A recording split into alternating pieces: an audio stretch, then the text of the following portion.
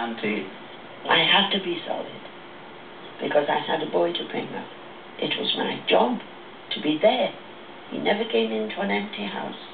What he could not make out was how I knew when he was up to something. He was inventive and was always the leader. Every time he sat down, he never wasted a minute. And it was always either drawing or writing poetry or reading. He was a great reader. And he sang himself to sleep every night. And then when I was 16, I re-established a relationship with my mother for about 4 years. She taught me music. She first of all taught me the banjo, and from that I progressed to guitar. And then unfortunately she was run over by an off-duty policeman who was drunk at the time. I lost her twice. Once as a 5-year-old where I was moved in with my auntie, and once again when I was re-establishing a relationship with her. That was really a hard time, and it just absolutely made me very, very bitter, and the underlying chip on my shoulder that I had as a youth was really big then. It was very traumatic for me. Mother, you should be never let you.